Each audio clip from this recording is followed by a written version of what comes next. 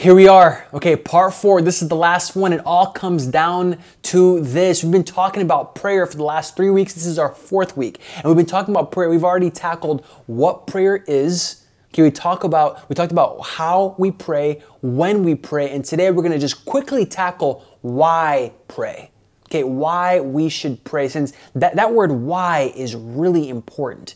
Okay, we usually ask this word why whenever we're wondering if it's going to be worth our time, if something we're going to be doing is worth our time. We especially ask this question why whenever we're commanded to do something that's difficult or something that we don't like. Now, prayer is something that a lot of people do not like doing. It's something that's actually deemed to be difficult. Okay, you actually see the Apostle Paul in Romans chapter 15, verse 30 say, listen, or strive together with me in prayer, or work with me, or labor with me in prayer. That's connotation that prayer itself is difficult. So why should we pray? Okay, why should we pray, friends? This is one of those talks where I feel humbled, because I could go on about this. We could go on about this for like 100 points for 2 hours. But for the sake of simplicity, because I struggle with prayer, and I know some of you struggle with prayer, for the sake of simplicity, I have 3 quick reasons why we should pray. 3 reasons why we should pray. Number 1, we pray because we have to. We pray because we have to. John chapter 8, verses 31 through 32, there's a snippet of this that's one of the most famous words of the entire Bible. It's on tattoos, it's on bumper stickers. A lot of people know by memory. It's quoted by a bunch of movies. But the first part of Jesus' statement here is actually really, really important. So Jesus is addressing a large multitude of people, and he actually says this. So Jesus said to the Jews who had believed him, "If you abide in my word, you are truly my disciples, and you will know the truth, and the truth will set you free." Now, everyone knows that second part, okay? The truth will set you free. That's been quoted in a bunch of movies. That's on a bunch of people's tattoos. People use that every day in daily conversation who have nothing to do with Jesus, nothing to do with the Bible, but the truth will set you free. Listen, that first part is extremely important. The first part is extremely, extremely important. It's vital, okay? If you consider yourself a Christian, you should absolutely know this. And it's whenever Jesus says, if you abide in my word, you are truly my disciples. If you abide in my word, you are truly my disciples. So what Jesus is saying here is, hey, the mark of a true disciple of Jesus is abiding in his word. The mark of a true disciple of Jesus is someone who abides in his word. That word abide is not used anymore. That's not a famous word. That's not a popular word. I'm sure you probably haven't used it today. I haven't used it today except right now and when I was studying for this. Abide. That word abide is the Greek word meno, and it literally means to remain in, to stay within, or to not depart. So Jesus said, hey, the mark of a true disciple is those who do not depart from my word, who stay within, stay inside of my word. And he's talking about obedience. Okay, he is talking about obedience. So the mark, one of the marks of a true disciple of Jesus Christ is not just someone who says, I'm a Christian. It's not someone who says, I've been in church since I was 2. It's not just someone who was baptized when they were 5, or he said, no, the mark of a true disciple is someone who obeys me. It's obedience. Okay, obedience is the mark of a true disciple of Jesus Christ. And a part of that obedience is obeying Jesus' call to pray. He's making the call to pray constantly throughout the scriptures. He calls us to pray. Okay, we're called to obey that. Here is a quote that I love from John Piper. It says this, we pray because dozens of times in the Bible, we're told to pray. And God loves us. He wouldn't tell us to do something that is bad for us. It is good for us. I love the simplicity of that quote. That's a profound guy, but I love the simplicity of that quote. So the number one reason we should pray is, well, God said so. Okay, and God is for us. This Bible is not speculation from man, but this is revelation from God. So when God commands us to do something, argument over. Argument over. So why should we pray? We pray because we have to. Okay, we pray because we have to. Number two, why should we pray? Not only do we pray because we have to, but we pray because we get to. Okay, you and I are to pray because we get to. Now, Romans chapter 8, verses 14 through 17 actually says this. For all who are led by the Spirit of God are sons of God. For you did not receive the spirit of slavery to fall back into fear, but you received the spirit of adoption as sons, by whom we cry, Abba, Father. The Spirit Himself bears witness with our spirit that we are children of God. And if children, then heirs. Heirs of God and fellow heirs with Christ. I'm going to stop there. Okay, there's a lot there, man. Romans 8 is one of those chapters in the Bible that is just too pregnant for its own good. There's just so much there. It's such a rich passage that I could go line by line through Romans 8 and it would take me the entire semester to do so. As a matter of fact, there's actually a pastor that I love watching from Dallas. He's actually going through a little snippet of the book of Romans chapter 8, just Romans chapter 8, and it's taking him like 5 or 6 weeks. I mean, this is just a very, very rich passage, but let me give you a snippet of its goodness just right now. Look at that verse 14 again. Okay, look at verse 14 one more time. It says, for all who are led by the Spirit of God are sons of God. Now, here's where it gets fascinating and interesting. Okay, we're described as sons. Okay, as followers of Christ, we're described as sons of God. Now, the Greek word that Paul uses for the word sons is actually a legal term that's used in inheritance laws and adoption laws in first century Rome. So the book of Romans is a letter to people who are living in Rome, and they have adoption laws and inheritance laws. And this word that he's using, the word son that he's using, is a legal term that's used within those laws. And back then in first century Rome, they had these laws, adoption laws, that said, okay, if you are adopted by a family, okay, if you are a child who is adopted by a family, okay, it doesn't matter how awkward it is.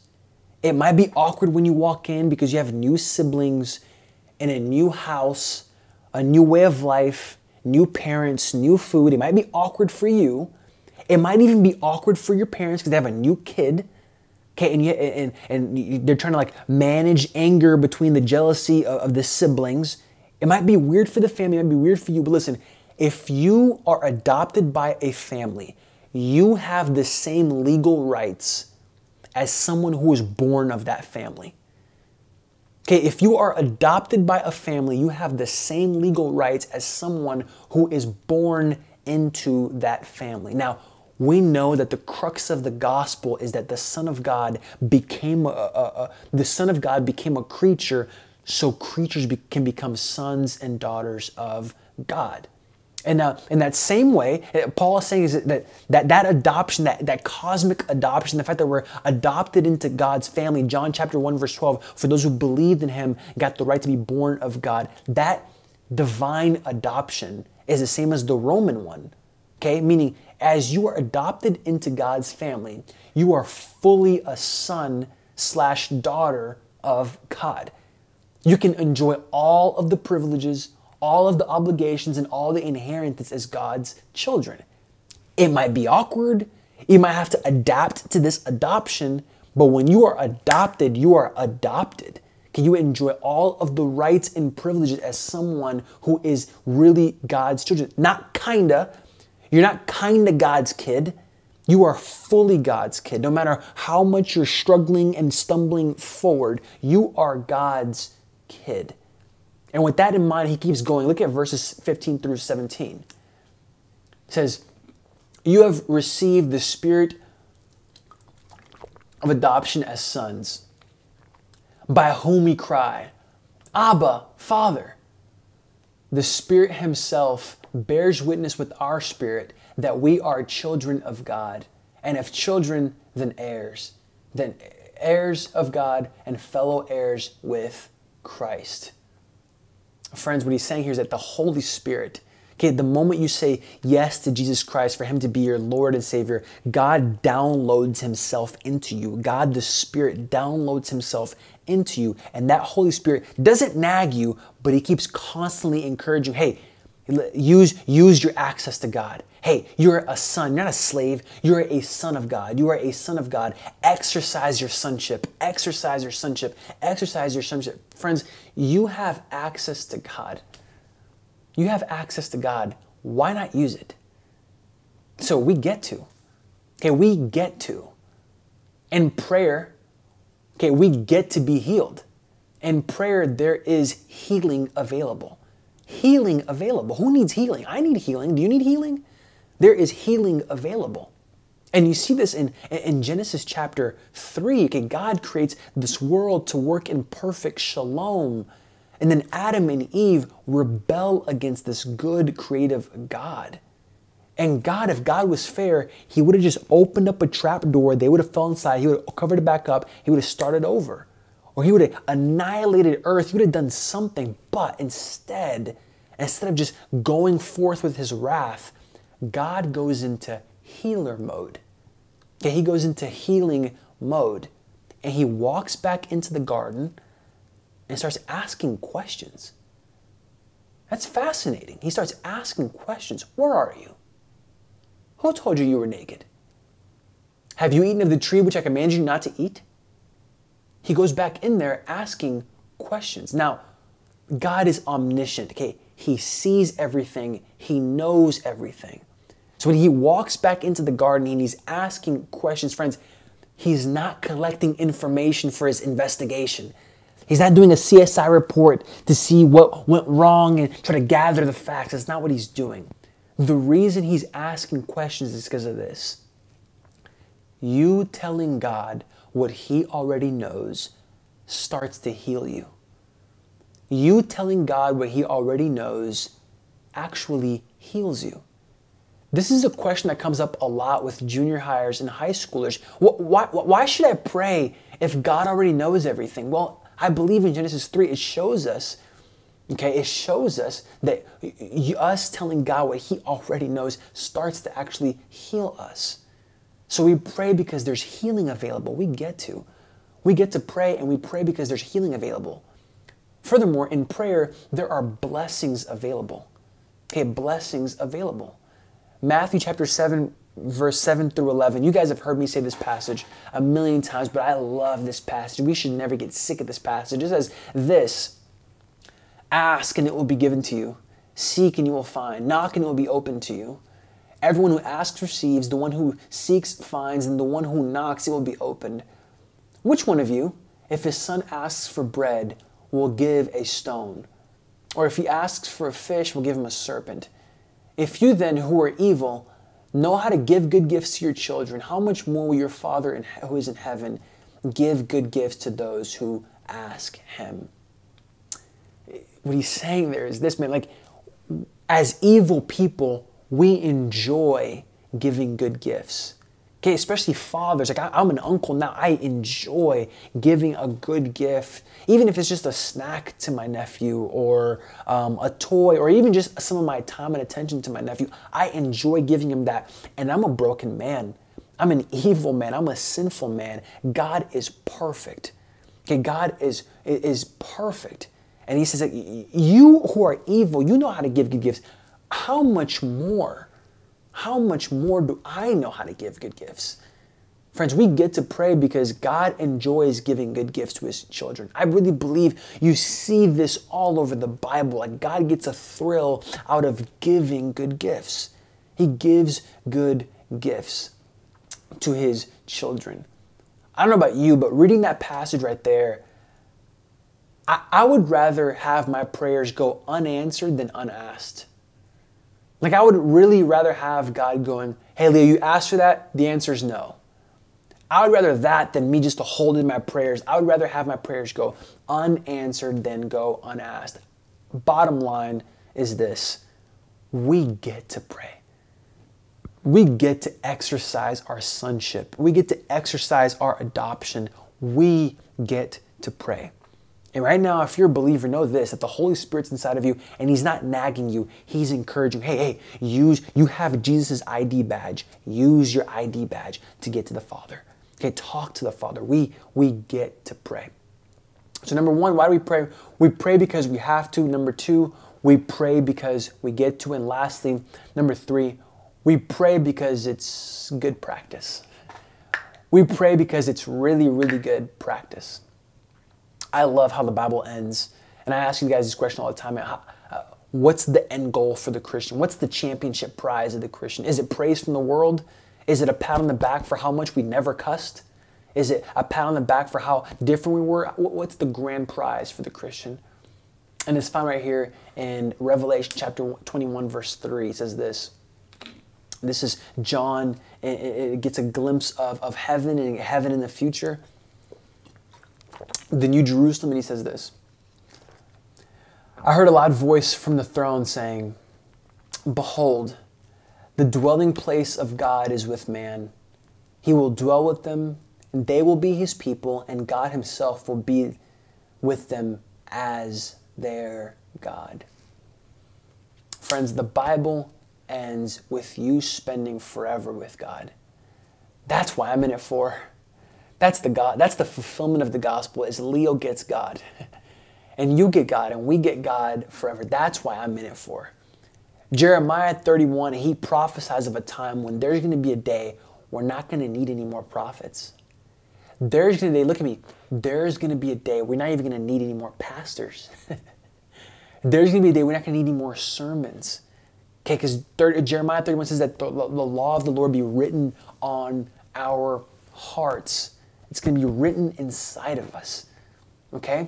We're going to have full access with Him. That's what the Bible is about, is the word Emmanuel, God with us.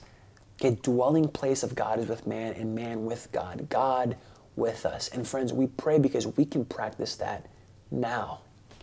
While we wait, prayer is the lifeblood of our relationship with God. We get to practice for the real thing by talking to Him now. Okay, I believe that God giving us His word is a miracle in and of itself. I will go to the grave saying that He intervened through history to give us His word. And we can know about God. God is a knowable God. And now we can even talk to Him. We can practice the real thing by talking to Him now. So we pray because it's good practice now. So there you have it. Okay, we talked about what prayer is, how do we pray, when do we pray, and why we pray. Now obviously, there's a lot more that could be said and probably should be said. There's a lot more that will be said later. I don't believe in just hoarding everything I know about prayer into these 4 weeks. I'm going to drip it into everything we talk about because I do believe that prayer should be the lifeblood of our relationship with God. But I think this is a good stopping point. I'm going to end by giving you this passage that I gave you last week. It's in 1 Thessalonians chapter 5, verses 16 through 18. Rejoice always. Pray without stopping. Pray without ceasing. Give thanks in all circumstances, for this is the will of God in Christ Jesus for you. So until next time, stay connected. Love you. Bye.